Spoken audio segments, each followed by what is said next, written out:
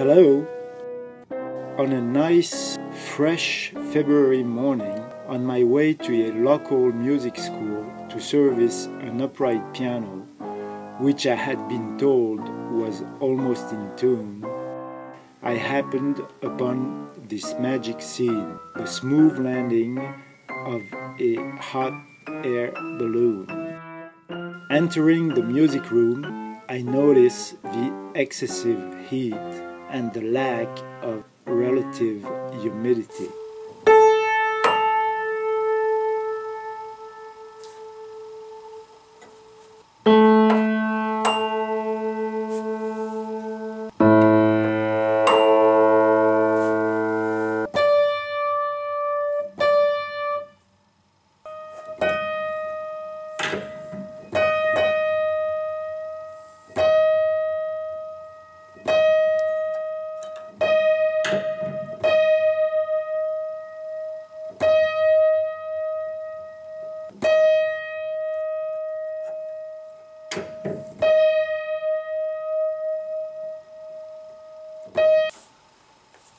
As for the piano, some action parts are fairly loose and out of place because the dry wood has let the screws loosen.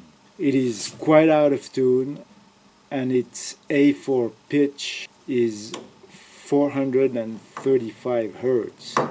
This of course implies a pitch raise, followed right away by a tuning so the piano is playable after the service call.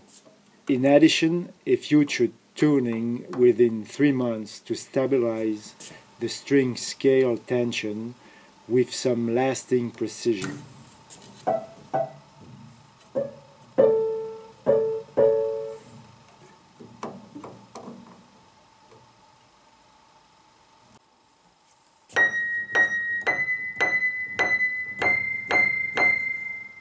When tuned to the standard pitch, A440 Hz or A442 Hz, the string scale tension of a piano is about 18 tons.